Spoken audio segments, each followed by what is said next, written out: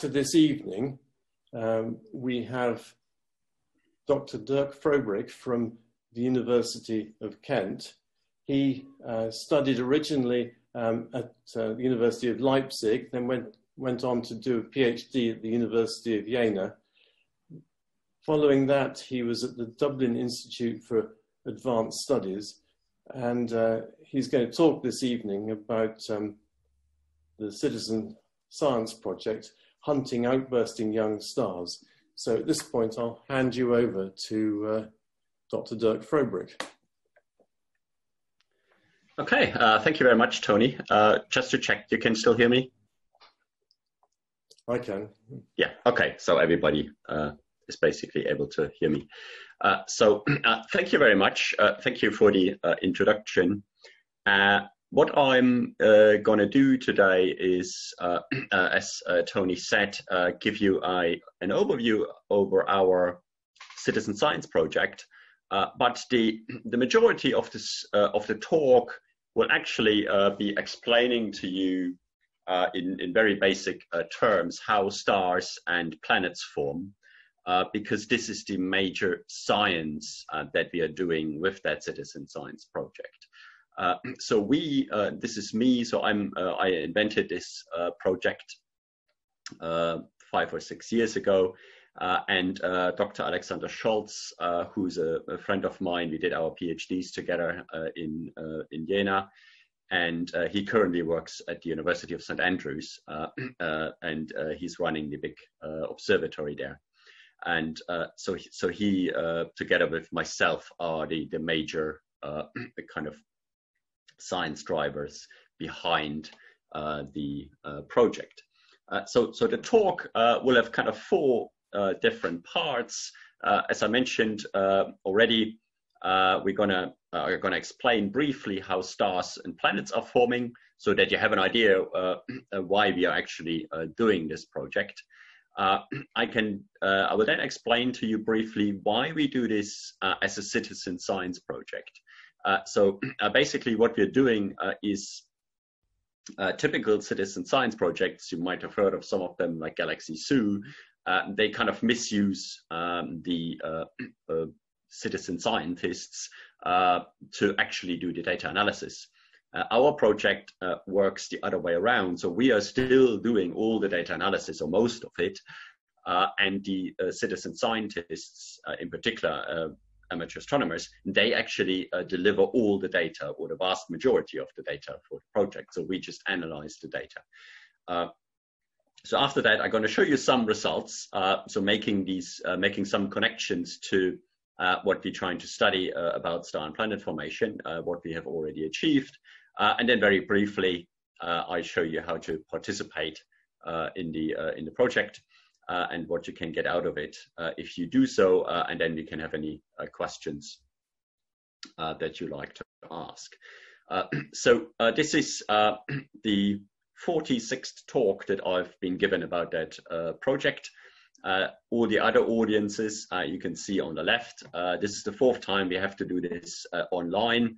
So hopefully Anthony doesn't forget at the end to take a screenshot, so you end up as like one of those Zoom screens here on my first slide.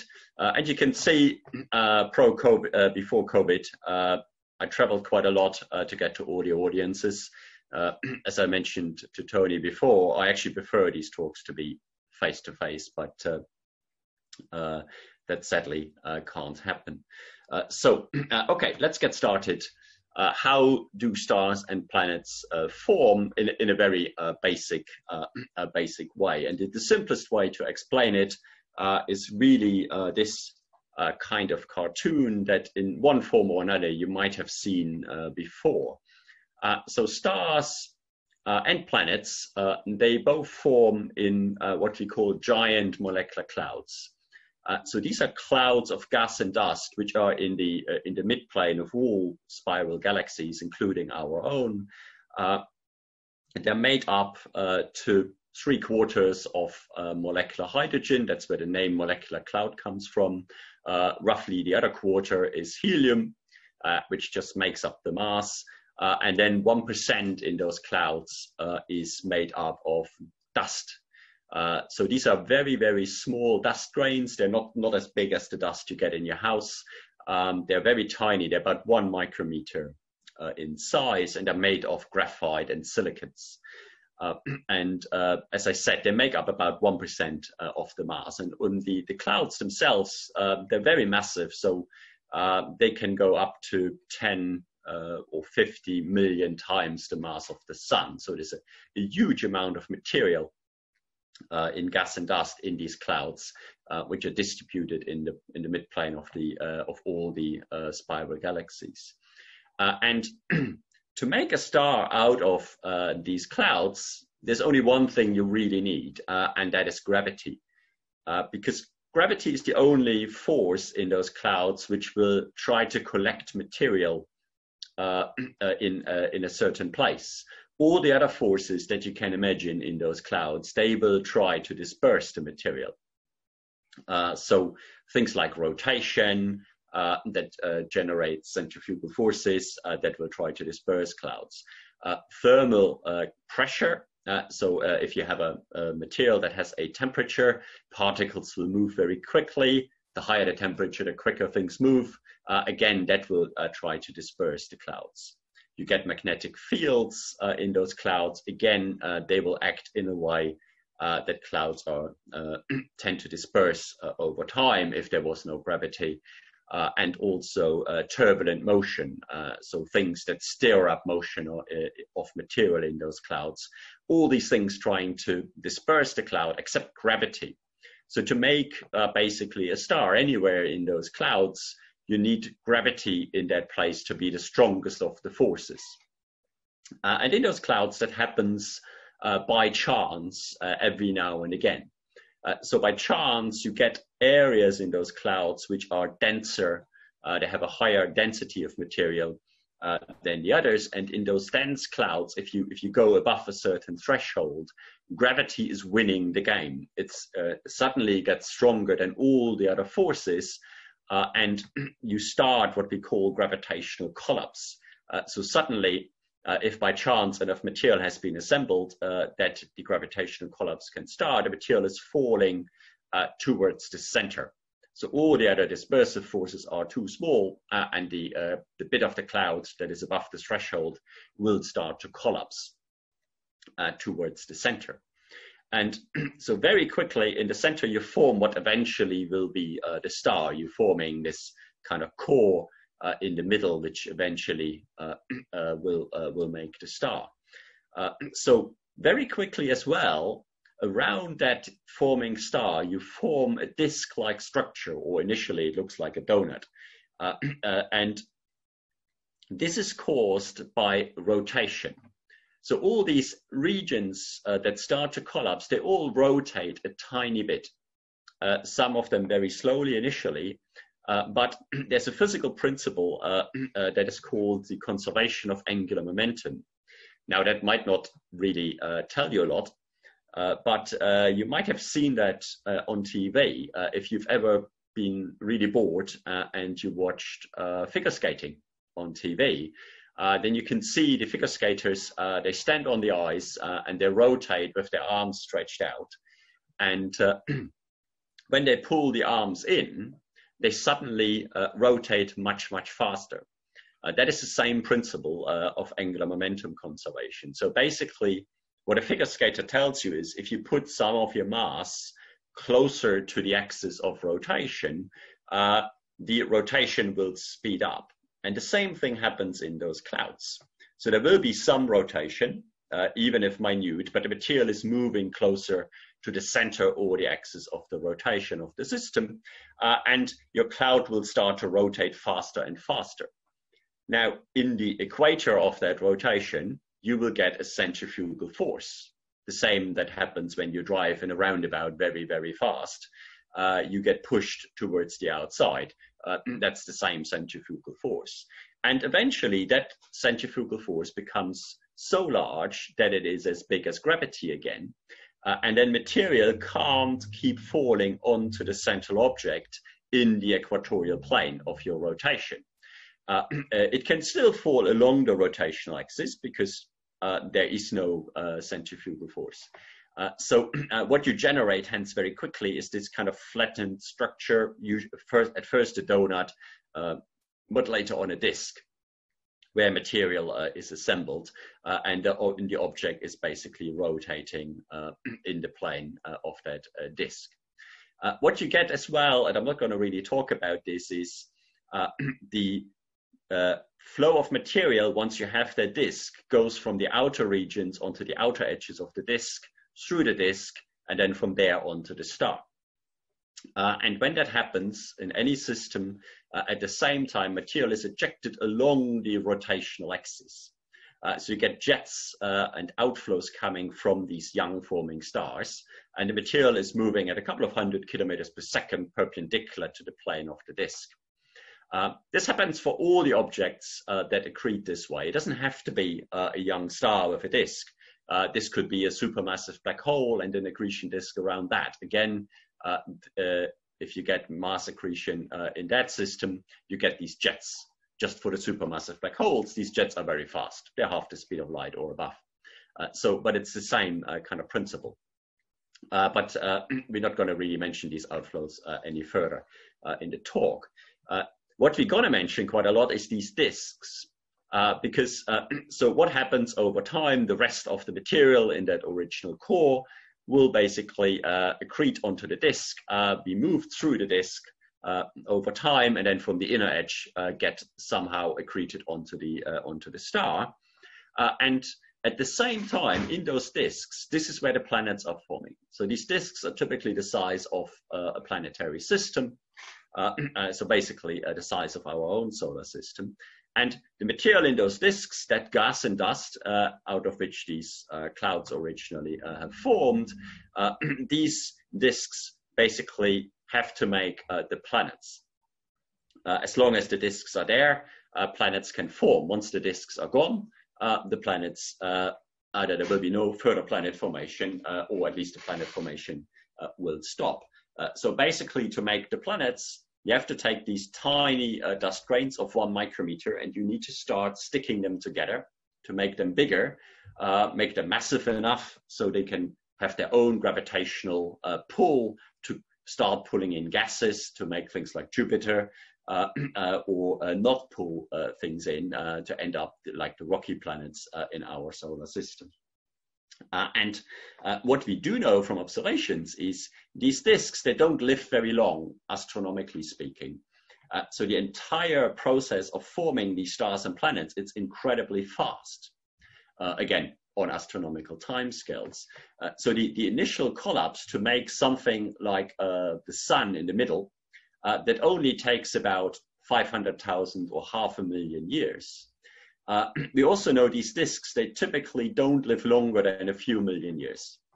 So basically, you have to make the planets in those disks within a few million years, from a micrometer-sized dust grain distribution with a lot of gas to things like Jupiter or the Earth, and you only have a few million years to do this.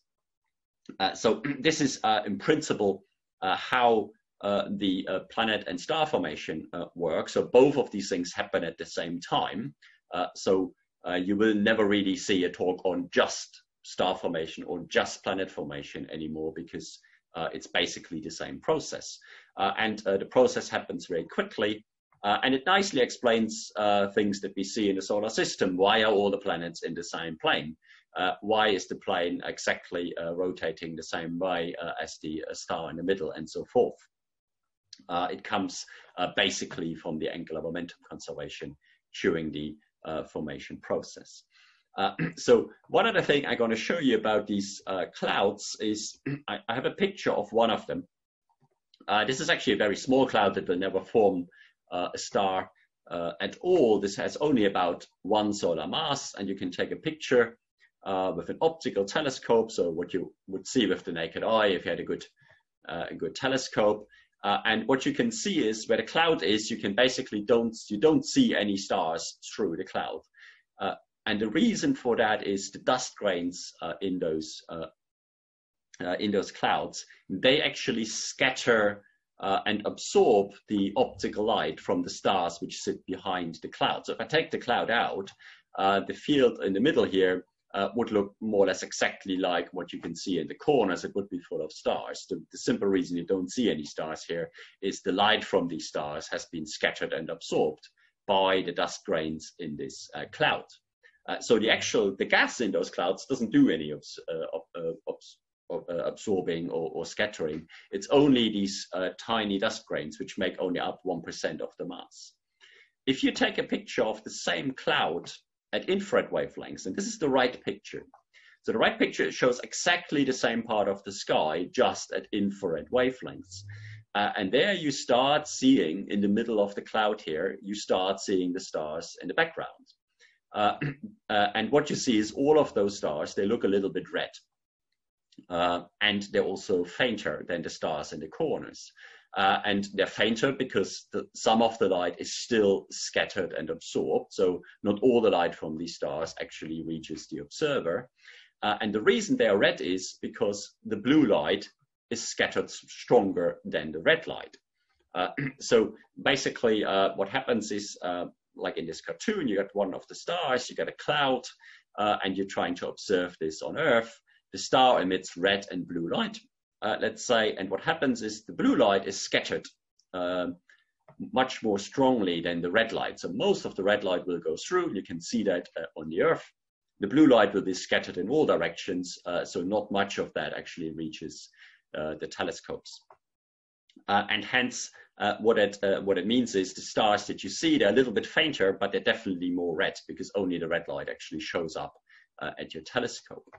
And if you had an idea of what the actual color of the star was, or what wavelengths the star really emits in what intensity, and you can observe that on the right-hand side through the cloud, then what you can learn about is what are the dust grains, what's the size of these dust grains that do the scattering. Because if these dust grains get bigger, they change the way they scatter the light. So in particular, if they start to get very large, much larger than the typical wavelengths of that light, let's say all the dust grains have formed bricks, which you might say is, the first stage to making planets, then they will be very large. They will be a couple of centimeters. They will still absorb some of the light, because simply if any of the photons hits one of those bricks, it will be absorbed, but they will not scatter the light. So they will dim the light, the blue light in the same way as the red light. So the light will still be dimmer, but it will not change the color. But if the dust grains are very small, the red light will usually go through and the blue light will not. So we can, if we know the color of the star, then we can work out how big are the dust grains. Now, you know that we can't look around the cloud and know what the original light is of the star without removing the cloud. So we can't do that. So that causes a problem, but you will see later in the talk how we can actually use this effect for some of the young stars that we are investigating to learn something about these dust grains. So, okay. What we are particularly interested in is how to make planets like the Earth. So I personally am not really interested in how to make Jupiter, simply because you can't live on Jupiter. We will want to really investigate how terrestrial planets are made, things like the Earth. And one thing that most of the astronomers nowadays agree is the terrestrial or rocky planets, they're made in the inner part of the accretion disks. So roughly where the Earth and Mars are at the moment, so in the inner 1 or 2, maybe 3 astronomical units from the star. So an astronomical unit is the distance between the Sun and the Earth. So basically, if you're trying to understand how these terrestrial planets like the Earth are made, we need to study these disks around the young stars in great detail, very close to the star. And this is basically the challenge that we have. So why is this difficult? Well, the main reason is everything is very far away. So here are some of these accretion disks around some young stars. You can read their telephone numbers up here. There are scale bars. Most of these scale bars are several hundred astronomical units. It doesn't really matter if you can't read the numbers on your screen, but they give you an idea that they're typically about 5 to 10 times the size of our own solar system. And these pictures of these disks are taken with the best 8-meter ground-based telescopes with adaptive optics that you can do on the ground. The light of the star in the middle has been blocked out because the stars are so bright they would outshine the accretion disks. You would see them. You can take some pictures of these disks and you see their structure. So all of these disks are face on, and there's things like some of them look a bit like spiral arms or arcs and things. But if you really want to study where the inner bit of the disk, you can't really do that with a normal ground-based telescope. The spatial resolution is simply not good enough. So all these objects are reasonably close already. Studying these disks from the ground, even with 8-meter telescopes or 10-meter telescopes, it simply doesn't work. The resolution isn't good enough. So what can you do? Well, you can spend money. That usually helps. You can spend $5 billion to build the Hubble Space Telescope. You can spend another $500 million to repair it after you put in the wrong mirror. And then you can point the probably best space telescope that we have at the closest nearby young stars and try to image these disks. And here's some examples of how these disks look like. Actually, the disk itself you can't see. So this is a picture of the young star HH30. The star is hiding where I've put my cursor, right in the middle. And we see the disk of that star completely edge on. So the dust in the disk is basically blocking the light, and we can't see the star itself. It would be right in the middle here where my cursor is. The disks, they are not flat. They're not like Saturn's rings. So if you go further away from the star, they become thicker.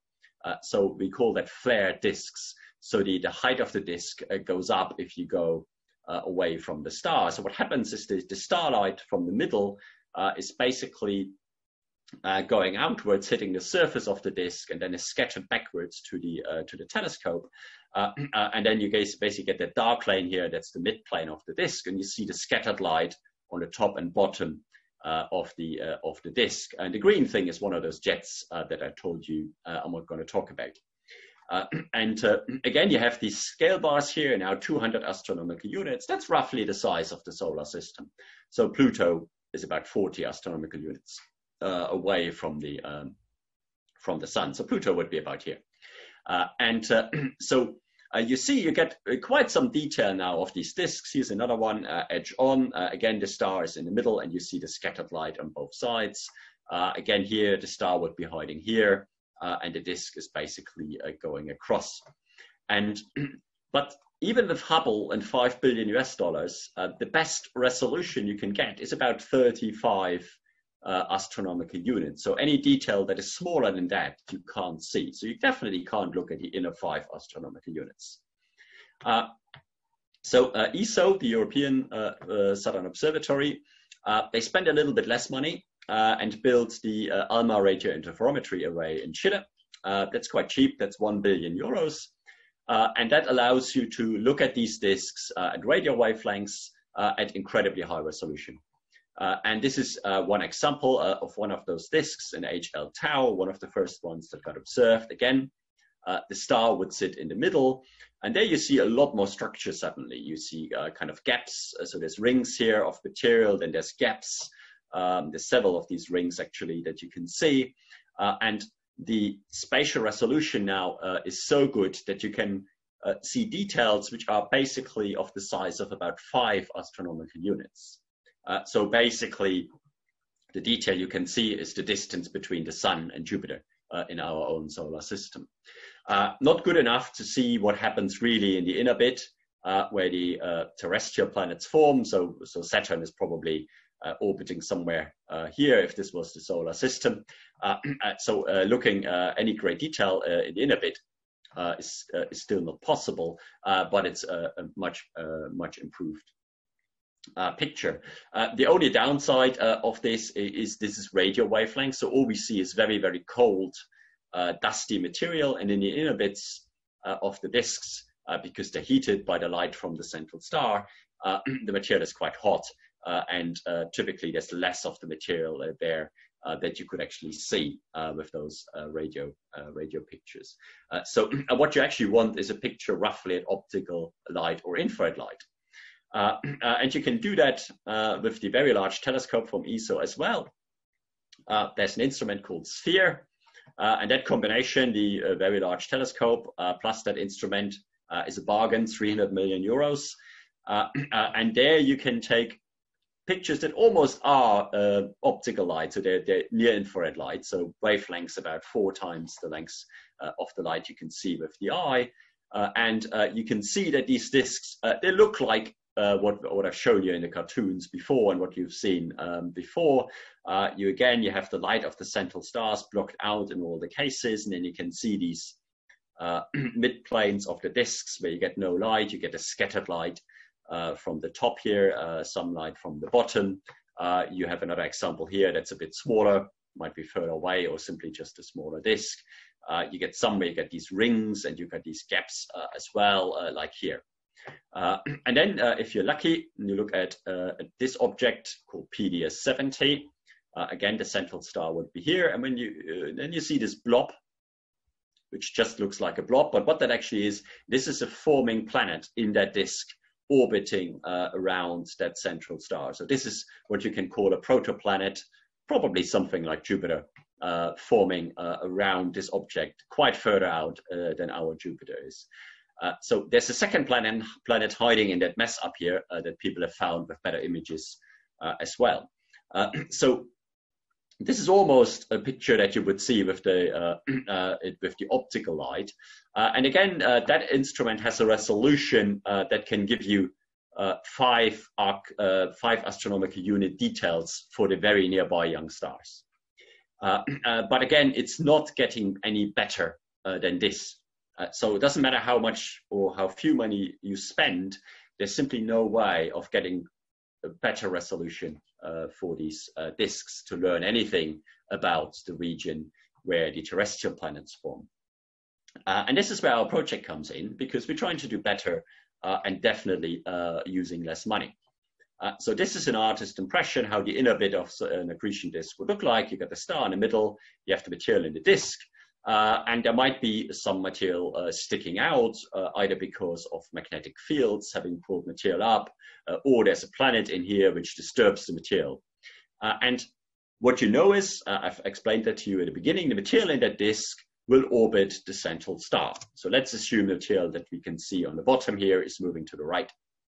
So what happens if you observe this, the total light from that system? We don't see any of that detail, all we see is the combined light.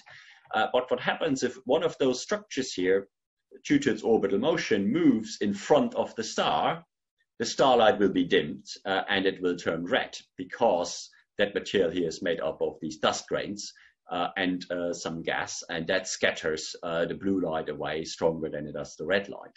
And over time, that structure will move and the star becomes completely visible again. And then you might get, if you have a structure like this, a second dimming event where the structure dims, the light of the system dims again and then becomes brighter. And if this structure here survives a whole orbit, it will come back. And then what you can do is you can actually use this technique by simply just monitoring the brightness of this whole system over time and looking for how long is the star actually dim. That will tell you the spatial extent of the occulting structure in the direction it is moving.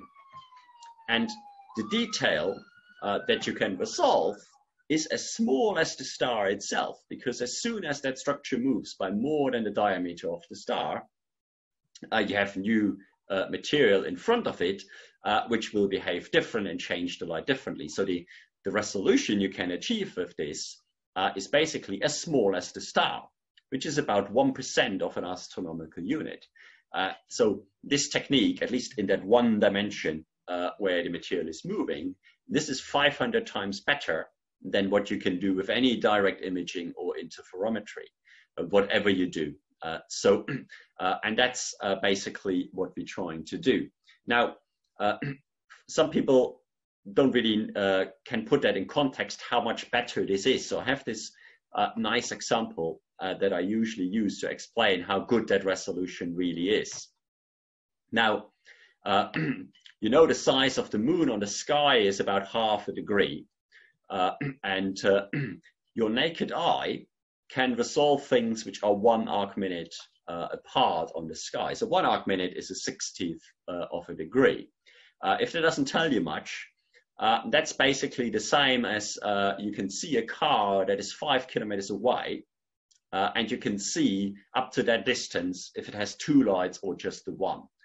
So if the car is up to 5 kilometers away and you have a direct line of sight, your eye can tell if there's 2 lights or just the one. So that's the resolution that your naked eye has. It's actually pretty good.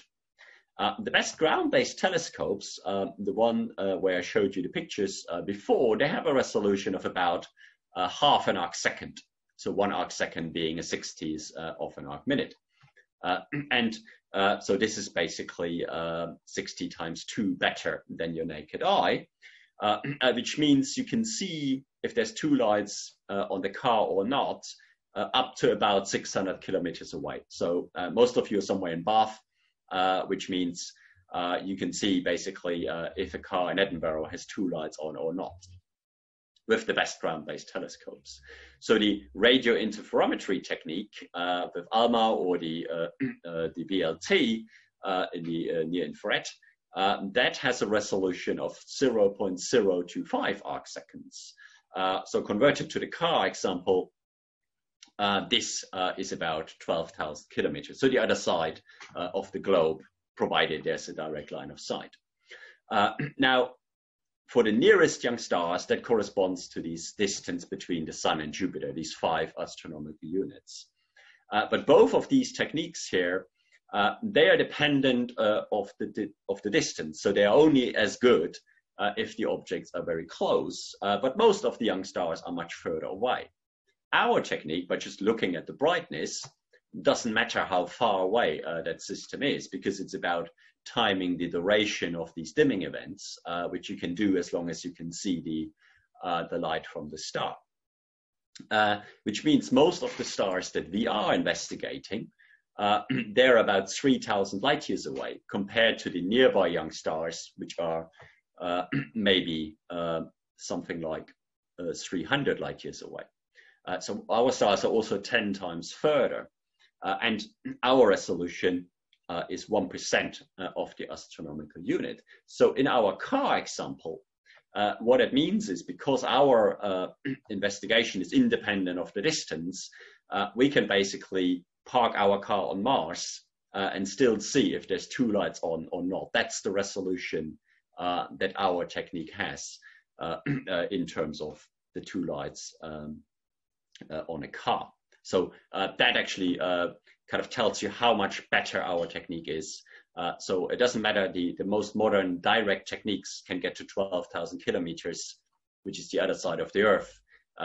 This technique of measuring the durations of occultations, that can go basically all the way to Mars. That's how much better that technique is.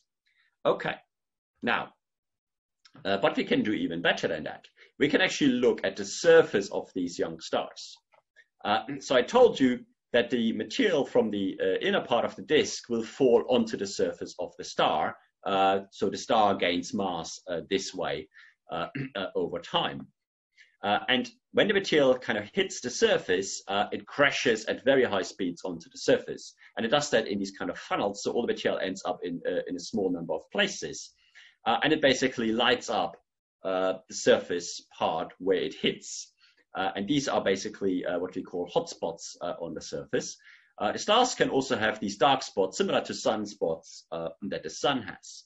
And the whole system is rotating. So every now and again, you will see, let's say, the bright spots at the front, which will make the whole star brighter.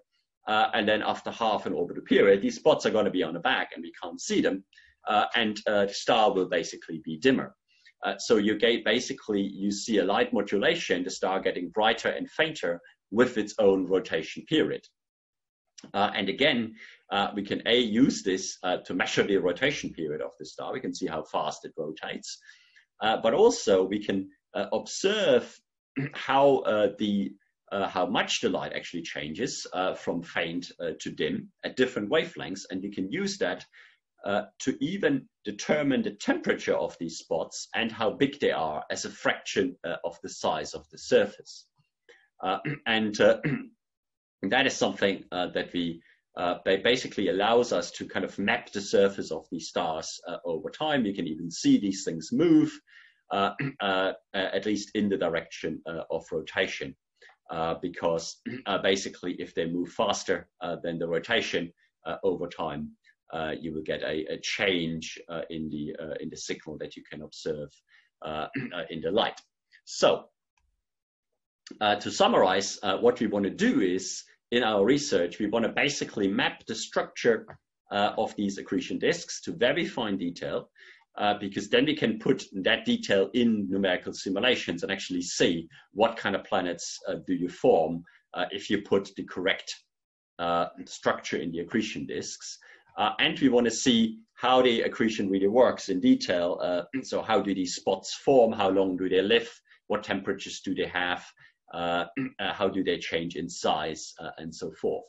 So these are the two main things in terms of scientific research that we're trying to do. And we want to do this basically with small telescopes that some of the amateurs have. This is our small telescope at the University of Kent. Yes, it's a 40-centimeter mirror, so it's one of the larger ones.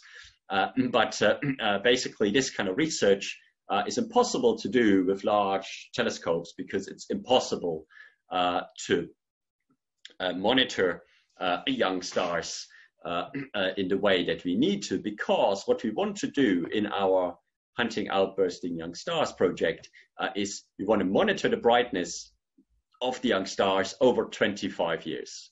And we want to do this once or twice a day at several wavelengths, so across the optical spectrum from the ultraviolet to the infrared.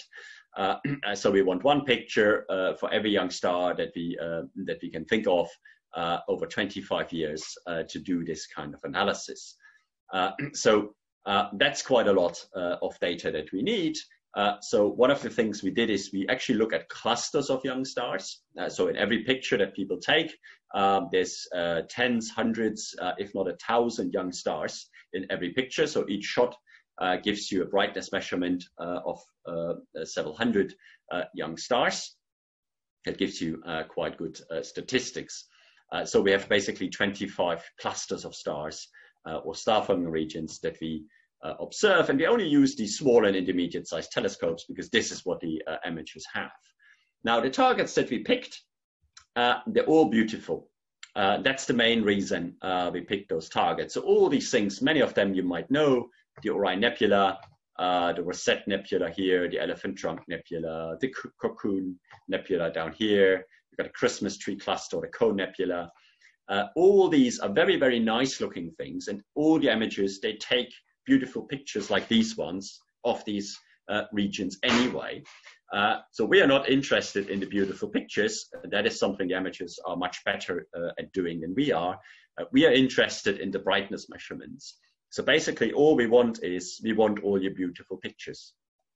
And what we do is we measure the brightness of all the stars in them.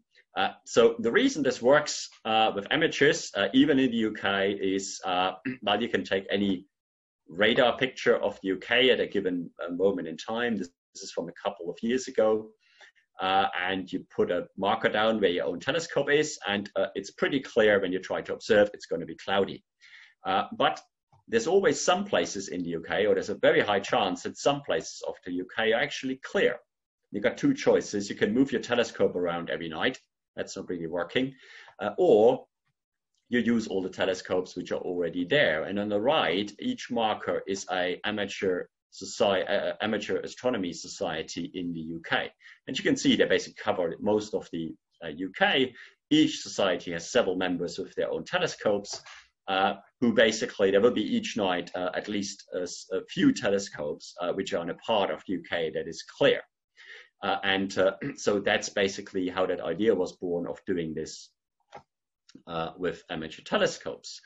So where are we at the moment? So we started this project some time ago. We have now 70 people from 11 different countries across Europe and the world to say. So all the maps here, all the blue little telescopes show amateur telescopes that have delivered data to us. So there's a large number in the UK.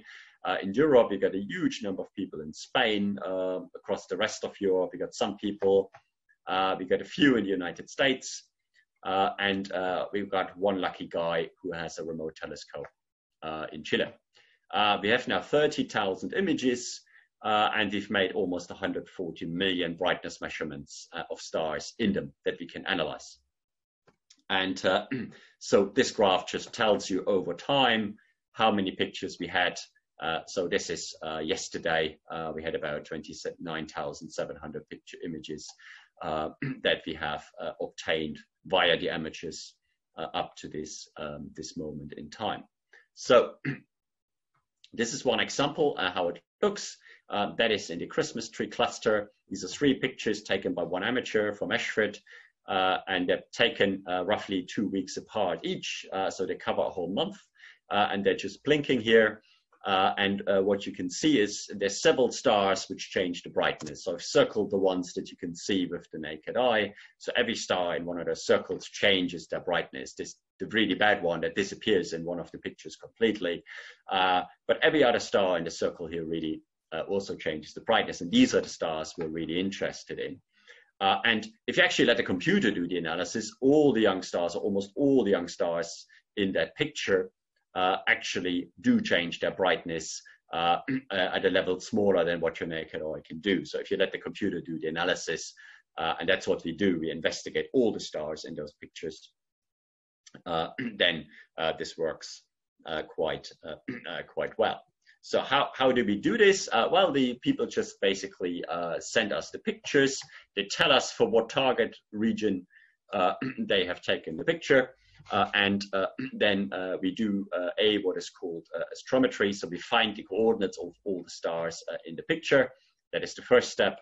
We have a second step that then measures the brightness of all the stars in that picture and calibrates that properly. And then we do some what we call post-processing wizardry. I have a couple of slides, but I'm gonna skip over them in a minute just to make up some time. But what we can do with this is we can basically then automatically or manually analyze the light curve of any of these stars and see what you can learn. So this is one of the examples. That's the Pelican star forming region. That's near the North American Nebula in Cygnus. And there's a star in there called V1496, which we've analyzed. It's the one in the circle, if you were interested in where it is on the sky. So the first thing we can do is we can have a look at the brightness of that star over time. So the x-axis here is time. Every 100 days, there's one of those markers here. And this is the brightness. So bright is always on the top, faint on the bottom. These are the magnitudes on the y-axis. And the different colors basically tell you which wavelengths the light is in. So green is the visual light, red is the red light, and black is the infrared light. And what you can see, this star here moves up and down all the time by about 2 magnitudes, which is about a factor of 5. So it changes its brightness by a factor of 5. And it looks more or less random.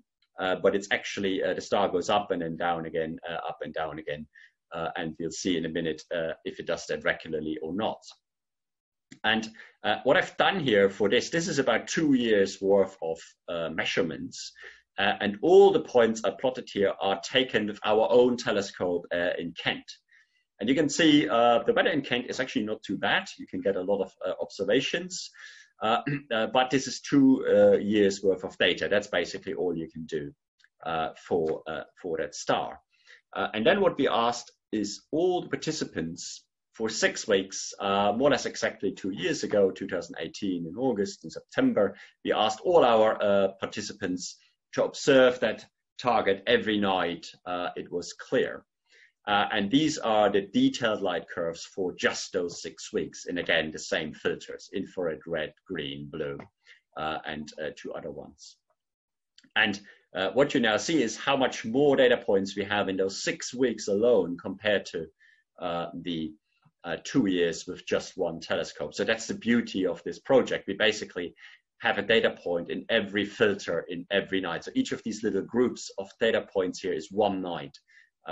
So the gaps are basically because there's no one observing for us in Asia. So we have people in the US, which are the points on the right of these groups, and in Europe, which are the people on the left of these groups. And what you can see is this star, it has makes these dimming events. It goes up and down over time in all the normal optical filters in exactly the same way. And we had a student basically trying to find out what is going on in that star. So what really explains these dimming events?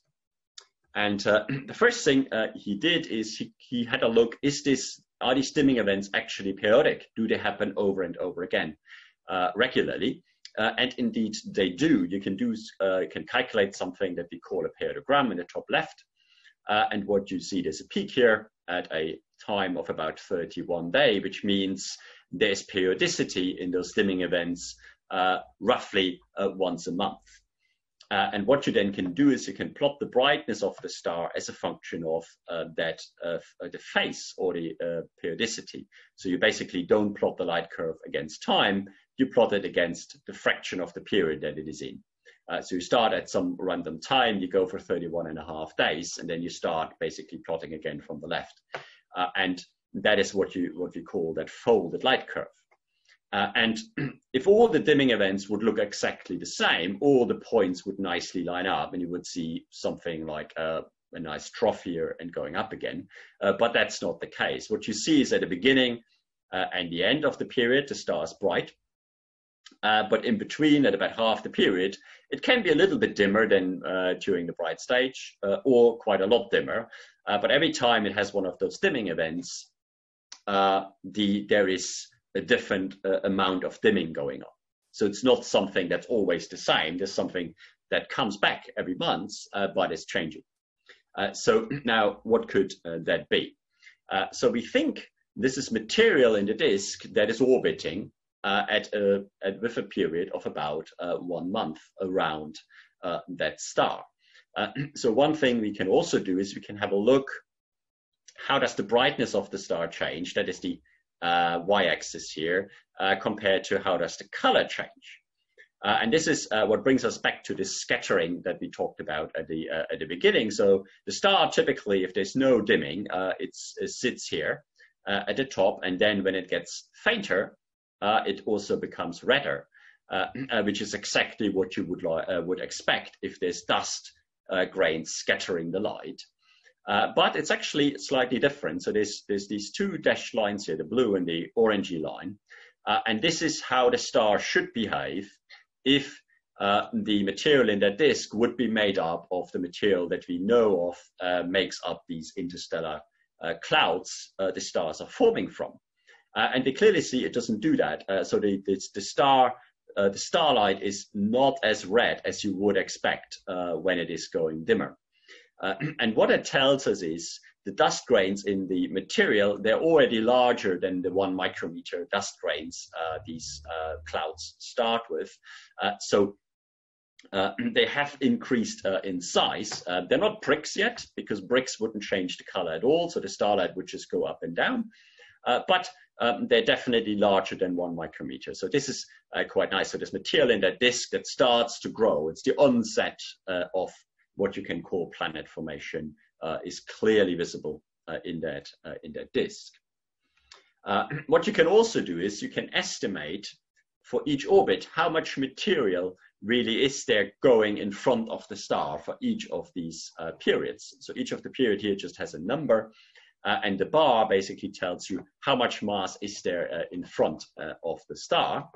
It's a kind of a random axis here, but you can put a real number on it. So if 1 in that plot means it's about 0.03% of the mass of the moon. So it's a sizable fraction, but not really a lot of material. And you can see sometimes there's almost nothing there. And then 1 period later, there's a huge amount of material.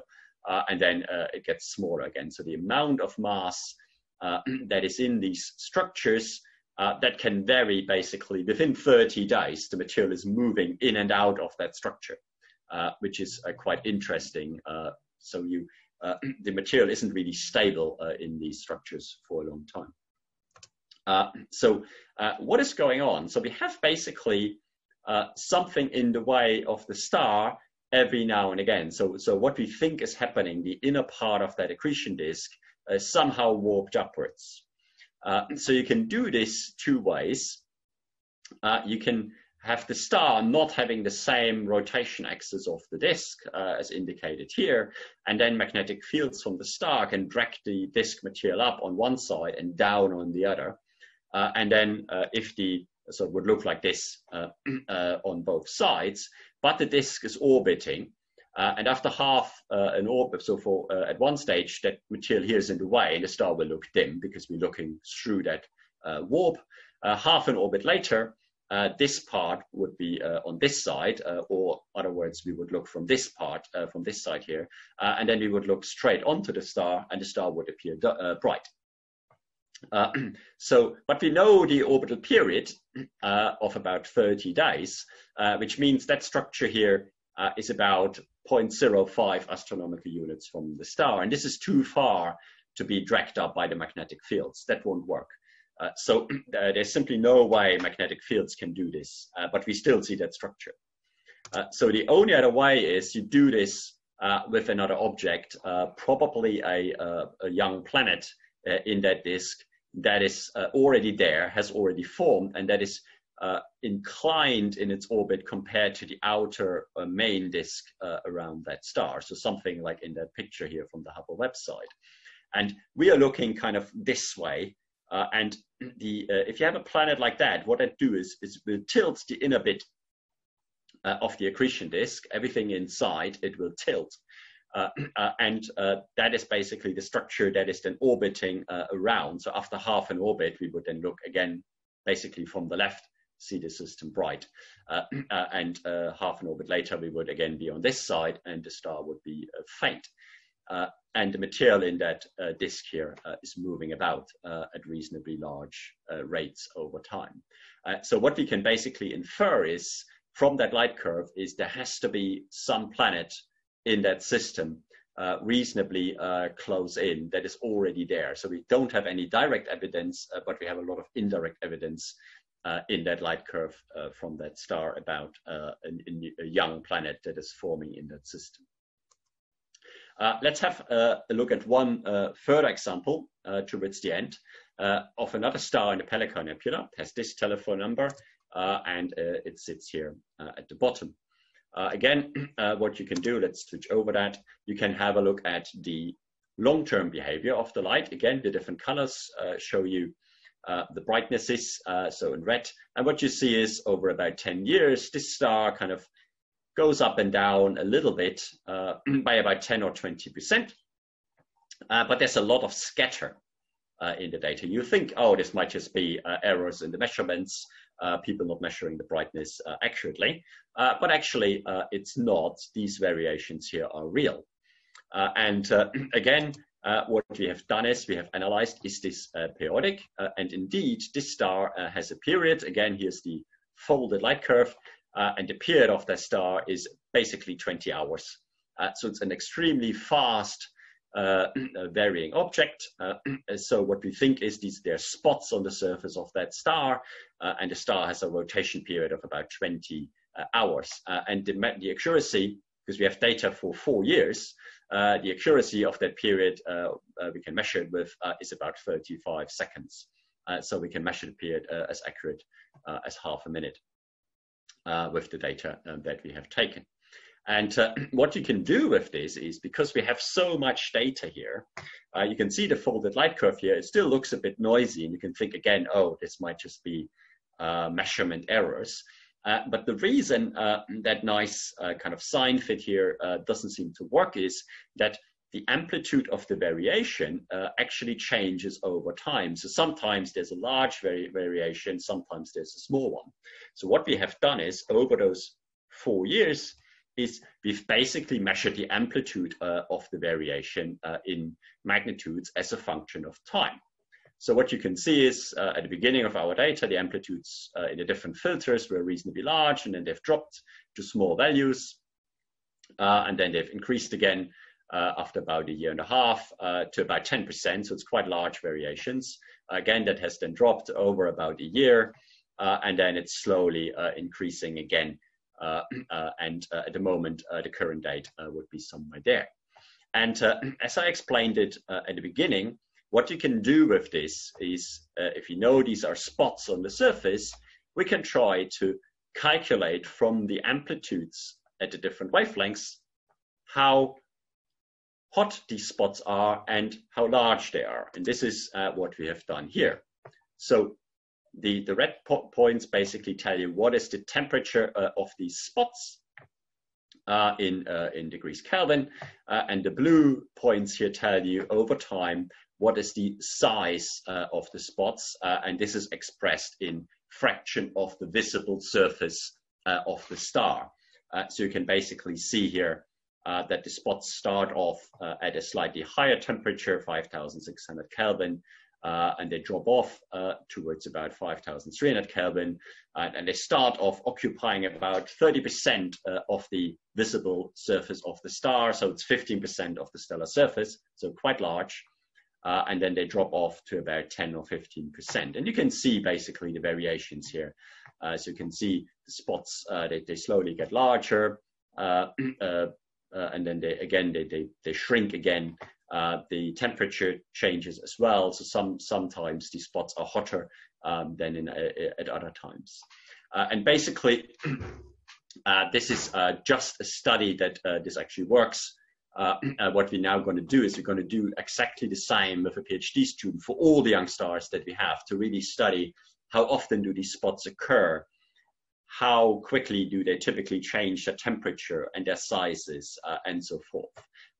So really statistically look at what happens on a large number of these stars, and we have now the data to do this, and no other survey has the same ability to really do that. How can you participate? Just in 5 minutes. We have a nice website, the address is on the last slide, where there's a lot of instructions and a target list, so we invite you to read that. And then simply you observe. Any filter you have, any exposure time you want, any field of view, you take some calibration frames like darks and flat fielding, maybe stack images to get to fainter stars. But that's really all that you need to do. And it's a very simple project, because even if you have just 5 minutes, you can take a picture that is actually useful to us. You don't have to spend hours and hours of time. Even a single picture with a small telescope, when it was a cloud, a hole in the clouds for 10 minutes is useful, because you might be the only person looking at that target at that night, because everybody else had cloudy skies or wanted to sleep. And then all you need to do is you get an account on our server, and you simply upload the pictures. There's a bit of clicking to tell us what the data is for. We call that processing. There's lots of help videos on YouTube that explains the process, but within kind of 20 minutes you learn how to do this. And then you can actually extract the data. So the data is public as soon as the processing is done. It's in a public database where everybody, even without a login, can basically take out their light curves. And you can investigate them yourself. You can see where your data points are, and you can do your own research projects. So we're currently in the process of making some nice help videos to really explain to you a bit more in detail what you can do with the data. So that will get more interesting in the midterm future. And ultimately, you can get your name on a paper. So we actually publish these results. So the paper that I've showed you, the first result at V1496, this is this paper. And virtually everybody starting after Brinkfried Stecklam here is an amateur astronomer. who has delivered data. The result from the last object that I've shown you, that is the paper we've just published at the beginning of this month. And we have a next paper already in preparation, where again, we're going to put all the amateurs on. So it's going to look like this, that hopefully comes out next year when my PhD student has actually finished the work. So that's it really from me. There's some contact details. So our website is at hoist.space, so it's easy to remember. And all the other details are there. We have a Facebook page, a Twitter account, and a YouTube channel if you're interested in. So that's it from me. Thank you.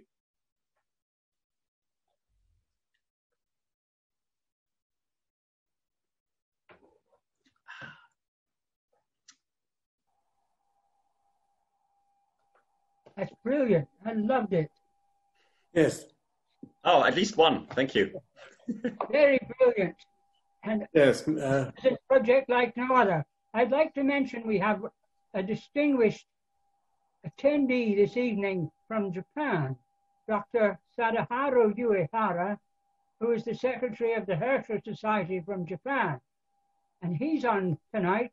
And if he clicks video, we could see him. And perhaps we might invite him to say a few words. That was a very, very good talk. And thank you, Dr. Froebrich. Thank you.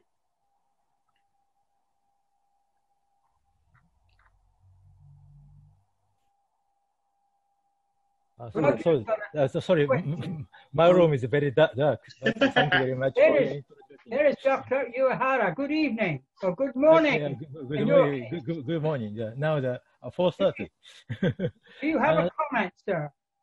Thank you very much for your interesting and charming story, for the possibility to observe the staging of the birth of the young stars, young planets. And thank you for your introducing this chance to watch this nice lecture far from Japan. Thank you very much. And we appreciate your the kind service, the treatment for us of the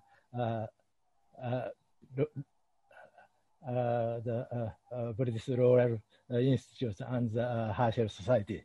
Thank you very much. Yeah, thank you. Very good.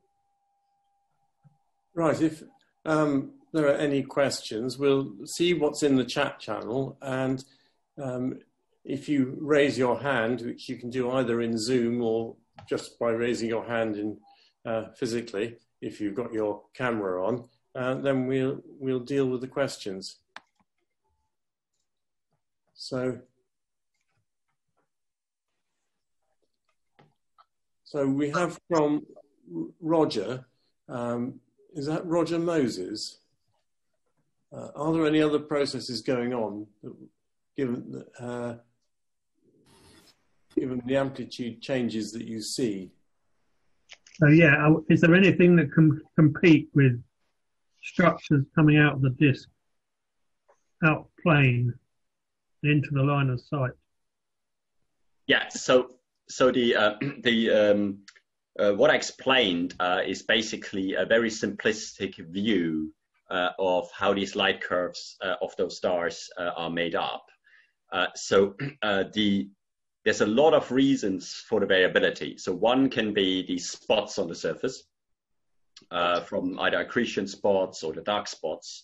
That's usually modulated with the rotation of the star. Then you have the general brightness of the star, which in part is really dominated by how much material is really falling onto the star. So the accretion rate, how much mass per unit time is falling on the star, and that is highly variable over time. And then there's structures in the disk which can occult the material.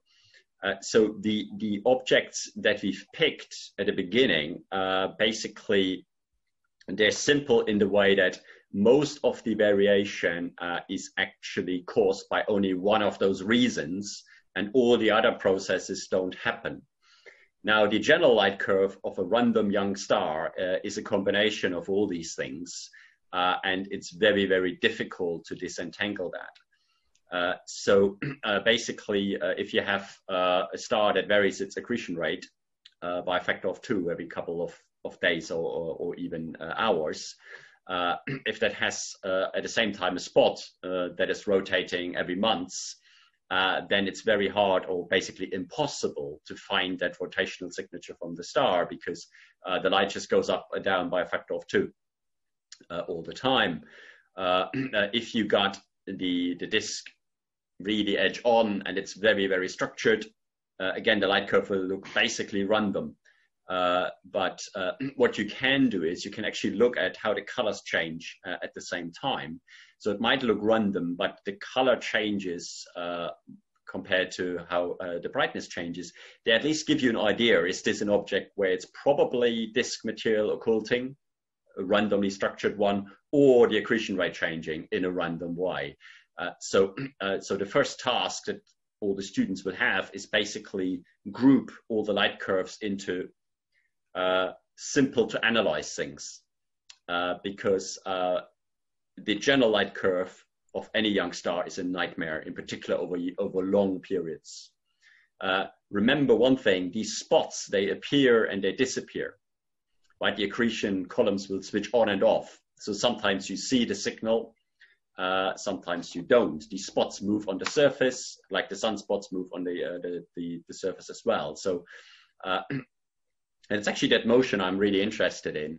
So we've tried this for 1 or 2 objects, and you can really see the spots moving over time on the surface of the stars. And that is something that is quite interesting. So generally, yes, there's a lot of reasons. And we basically need to find out, or we need to find the easy to analyze objects first. And the ones where all 3 mechanisms work at the same time, you just don't analyze because it's too complicated. Thanks very much. Right. The person who's on as 116667, ask them to unmute and they can ask a question. That was me. My question was that the observations that you've been making, or your participants have been making, of the stars that show some variations in the brightness, have led you to the conclusion that those are the ones that are in the process of creating planets. But I mean, I question that assumption, because in a nebula, there are so many clusters of tiny spots of light. I'm just questioning the whole assumption process, actually. Is that fair of me to do so?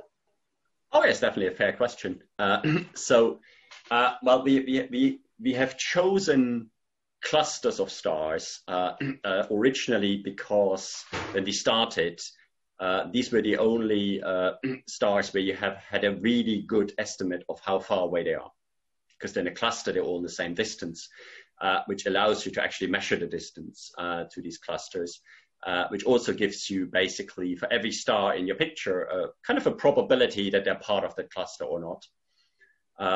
Since a couple of years, we have the Gaia satellite, who has actually made distance measurements for every single star that is visible. So what we can do is we can really pick out stars at a particular distance where all the other stars are. And we know these clusters are all young, so you can determine the age based on their brightness and color. So the stars that we analyze, we know they're young, and we know they're part of the cluster. So that is a 100% solid assumption. One thing I haven't mentioned, that last example that I showed you, that's actually not part of the Pelican Nebula. That object is in the foreground, is only halfway there. Before Gaia, we didn't know that. So now we know within probably 10 light years how far away that star is. So astronomy up to 5 years ago was really, really painful. Now it's brilliant. So we know for all these stars that are actually young. So that is an assumption that is 100% correct. So what do you think is happening in the other stars that are not producing planets? What's going on there? The other stars, they vary. Some stars vary as well. So stars like the Sun, when they are fusing hydrogen, they don't vary. They all probably have planets as well. We just can't detect them. But you can get variations because they're eclipsing binaries. You get giant stars which vary. So the data set we have is actually brilliant. You can find all sorts of things. All variable stars in the picture we can analyze. So now we actually know where they are with Gaia. We have a distance. We know if they're giant stars. We know if they are stars like the Sun, and so forth. So basically, every star that varies has probably a different reason for variability. So the light curves, they can tell you, for example, is it an eclipsing binary? Is it two stars orbiting each other and we see one star moving in front of the other one, and so forth. So they are easy to pick out. But the young stars that vary, if it's not one of those clear-cut things like, oh, there's just spots as a sinusoidal variation, then it takes a lot of effort from the students to go one by one through the light curve. And actually find out really what's going on in each individual example. And for many of them, you might actually say it's probably disk material, but the details are unclear. So that's why we actually looking at thousands of stars at the same time. That's the point of looking at all these stars at the same time, is to find statistically how is the disk material distributed. So we look at 1,000 stars over 25 years, that gives you 25,000 years of a light curve of an average star, so to speak. And that allows you to basically look, what is the typical structure? How many small blobs are in the disk? How many large blobs are in the disk? Where are they? Are they close into the star? Are they very far out? And that's what we want to find out, because the pictures of these disks don't tell us that. Everything over 5 astronomical units is smeared out. We don't know the small scale structure, and that's what we're trying to find out by looking at many, many stars, because they're all individually completely different. But on average, we're building up a statistically correct picture how these disks really look like, because no one really knows that. Everybody has computer models where they put in some kind of structure of the disk or let the computer work one out. But if you can't say this is the correct structure, then those models are of no real value. They might form planets that we see, but if they use completely wrong assumptions, then they're worthless. And that's what we're basically trying to do, kind of help to verify some of those models. Have you had any confirmation over the period of observation of the correctness of your assumptions? What do you mean? Any planets? I mean, in the period that we're talking about, 25 years, I think you said? Well, we've only done 5. So the 25 years, hopefully we can do this for another 20. So that planet that I mentioned, there's no way at the moment to actually prove that we are right. But of all the possibilities to get a light curve like that, that is the only one that actually makes sense, that explains all the data we have. So it's basically by exclusion. There's a lot of ways to get a light curve like that, but all the other ways have some problem that can't explain certain features. And that's the last of the opportunities. You might say, oh, I have another theory that, and that is fine. If you come up with a different explanation that explains all the data, that's as valid an explanation as ours. We just couldn't come up with any other explanation. Thank you. Okay. I would like to ask a question. Let's go to Tony Vale then. Before you ask a question, Tony, thank you very much. He's one of the people who sends me data. Right. Excellent. Yeah, I was just, I don't know whether you can hear me, Dirk. Yes. Yeah, I was just a bit curious. I'd kind of missed that the accretion disk is flared. You mentioned the flared accretion disk. Could you just explain why it's flared as you go further away from the star?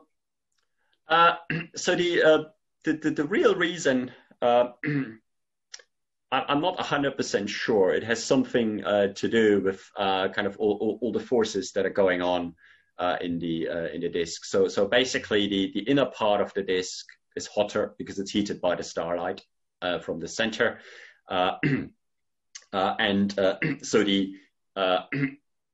basically it's. You don't need to have it completely flat. So actually, I don't really 100% know why it is flared. Observationally, we see that, right? So in all the pictures, the height of the disk goes up. Yeah. There's less and less, so the density radially goes down. So, to be honest, I actually don't know. I need to actually try to read this up, why the disks are flared in that way. It probably has something to do with the angular momentum conservation and other things. Is it likely to be just these types of stars, these young stars, or would it be a typical thing of any accretion disk, say, around a dwarf nova as well? Probably not so much. I think it has something to do with the ratio of the masses of the disk and the central object. It will have something to do with the amount of mass that is in those disks. Right. And where the mass is. We know some stars, they don't really have a disk around them. They have something more like a torus. Right. This is just individual stars. So once you get to binaries, things get really complicated. There's no real reason to having them exactly as flat as Saturn's rings. So Saturn's rings are probably, there are gravitational forces at bay that will keep them flat. You got the moons basically who keep them in the plane and as thin as they are. But the flared nature of the accretion disks, I would have to read that up or ask someone. I suppose as they get further, I mean, the flaring was taking place quite a distance from the star in terms of what we would think of as the solar system. It's probably way beyond what we would call the solar system, so it's kind of quite remote from the star where it's really flaring away. Yeah, so I mean, you can see it. It's going all the way. It's getting thicker. Yeah. And some of the later disks, so the examples I showed you with the Hubble Space Telescope, these are very young stars. There's still a lot of material around in that envelope that comes moving in. And that's probably one of the reasons the disks are thicker and further out. If you get to these older systems where it's basically, it already has started to form the planets, there's no material further out. They tend to be, if you look at the ALMA images, they look thinner, even further out, so there's less flaring going on. So it might just be it's that infalling material from the outer envelope where the material moves in that keeps them thicker on the outside when they're younger. But I really would have to try to find a paper that looks at that. Yeah. Okay. Thank you. Brian, you were raising your hand before. Do you have a question? Brian? Yes, you. Do we have any evidence that the mass of the star, the original star, has any influence on the incidence of planet formation?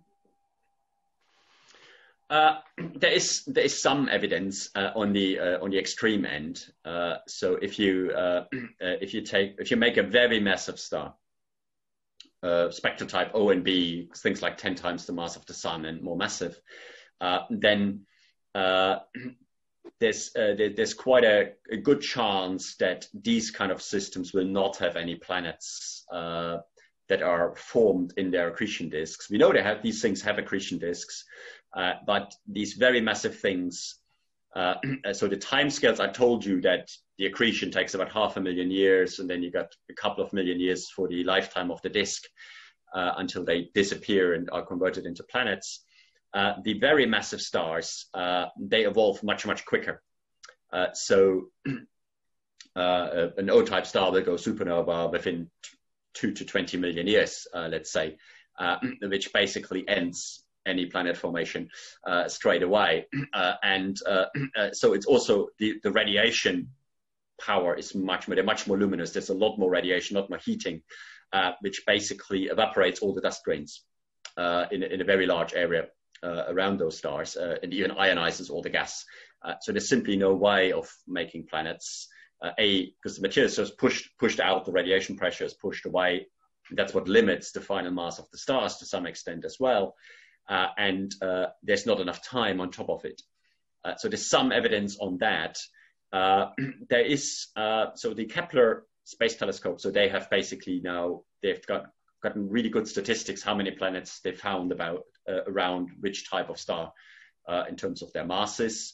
I'm not 100% sure, but there is some mass dependence on that, but not very, very strong. When you get to the very low mass stars, again, they don't have simply a lot of material in their disks, right? If you form something that is 10% of the mass of the sun, the accretion disks are going to be much less massive, because otherwise they would make more massive stars. And there, forming things like Jupiter is quite hard because you barely have enough material, right? So the star is 10 times or maybe 20 times or 100 times Jupiter. So the disk probably doesn't have enough material to make a couple of Jupiters. But they can still form these rocky planets.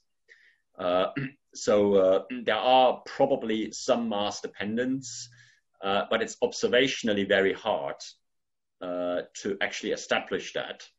And we can only establish this around stars which are on the main sequence, which have completely finished, things that are a couple of billion years old. Because finding the young stars around the forming, the young planets around forming stars is very, very hard, if not impossible. Yes, we have that one circumstantial evidence where there might be a young planet, but doing this properly with statistics will take a long time to do.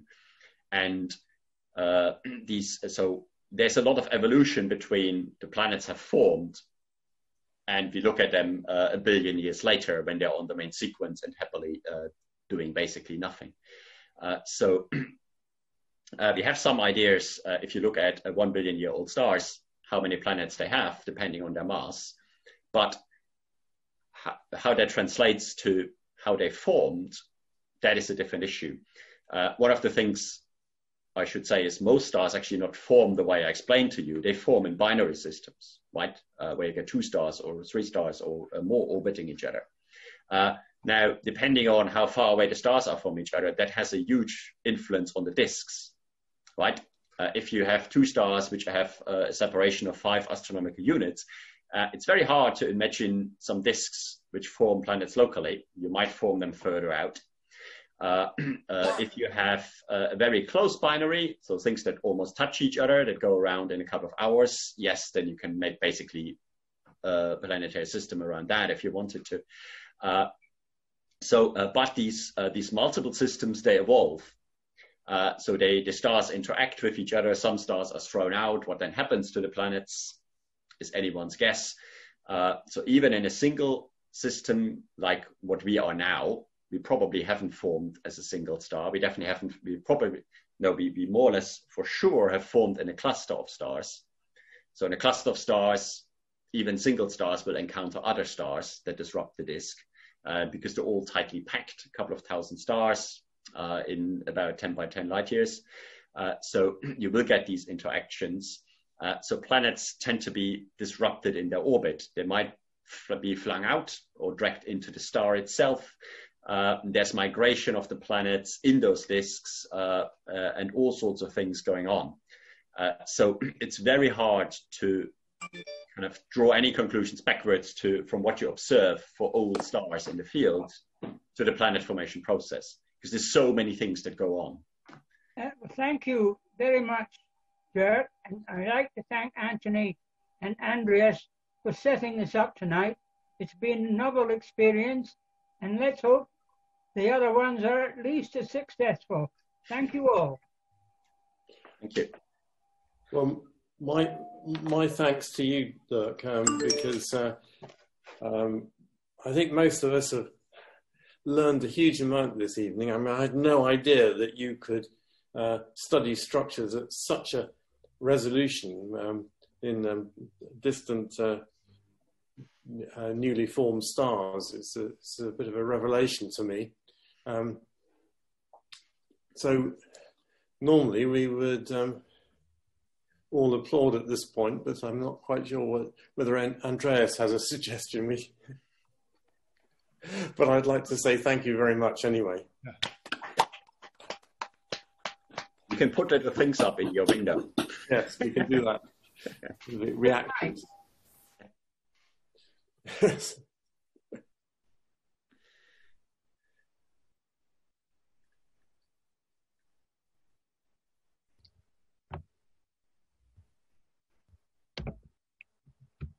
Are we ending this session now? Yes, I think this is the end of the session. Right. So there are a couple of questions that people have raised, I noticed. Oh, right. Yes, I'm sorry. I didn't notice that some more questions had come in the chat channel.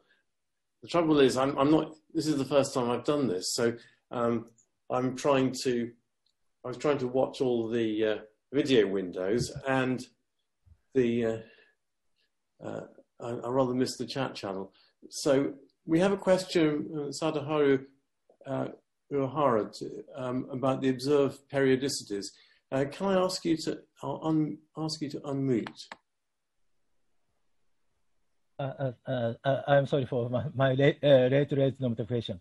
My question is about the observation of the different periodicities. You showed a few examples of the only one distinct periodicity is observed for one star, but I think the periodicity is in principle superposition of many components. So I suppose that there are some examples of the 2 or 3 some distinct number of the periodicities observed. I would like to ask know about such examples. Thank you.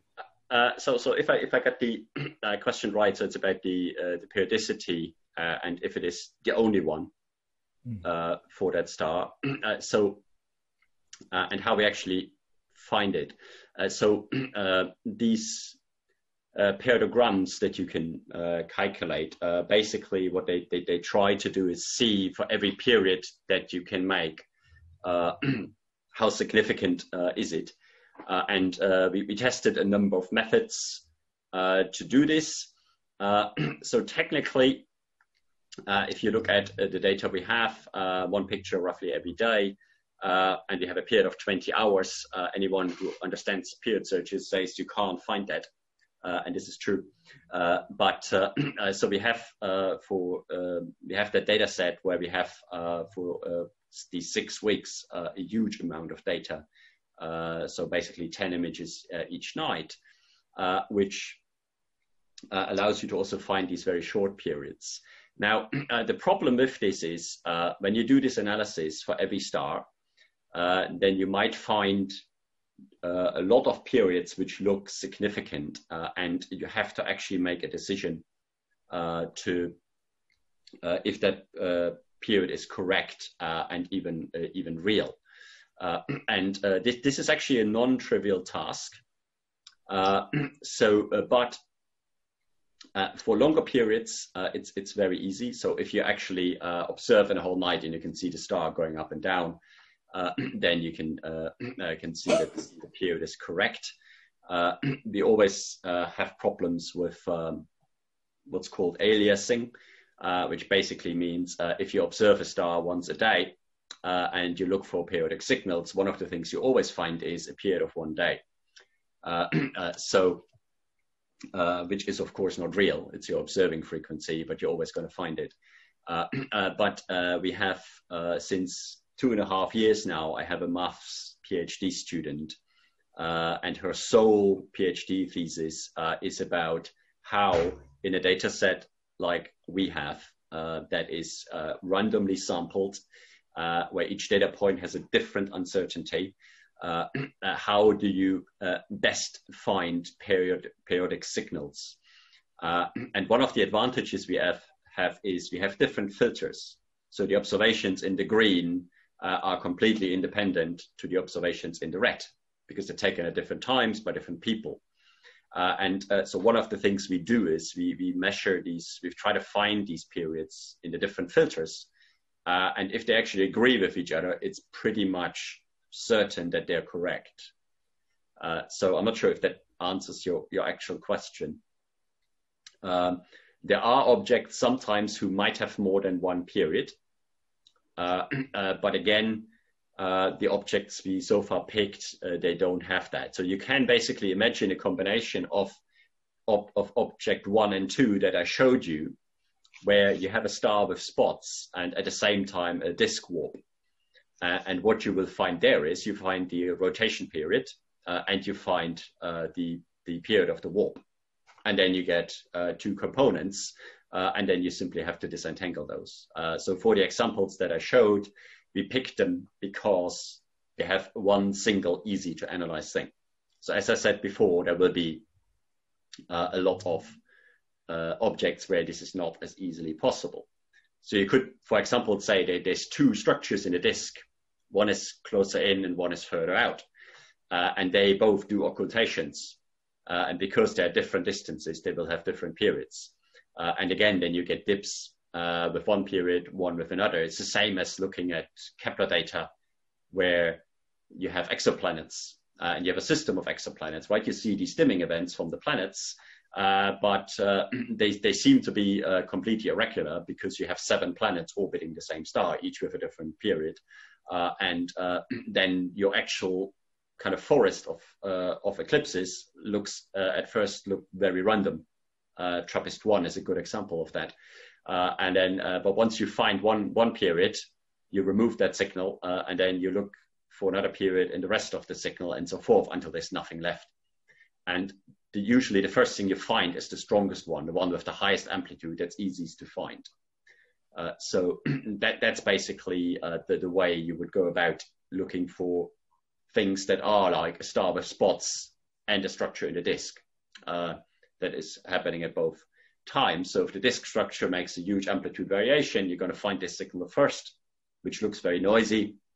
So you move the disk one, and then you try to find, is there a period in the other signal? And that could be the underlying rotation. Right. It is nearly 9:10 now, so we've gone on longer than we normally do. So I'm going to call an end to it here. But it's probably best to stop while we're still eager to know more than the other way round. And so once again, let's thank Dirk Froebrich, and let's hope that we'll have many more lectures, and let's hope that they will be real physical lectures as soon as possible, because I think we prefer that, or perhaps both at the same time. Well, thank you for having me. Thank you very much.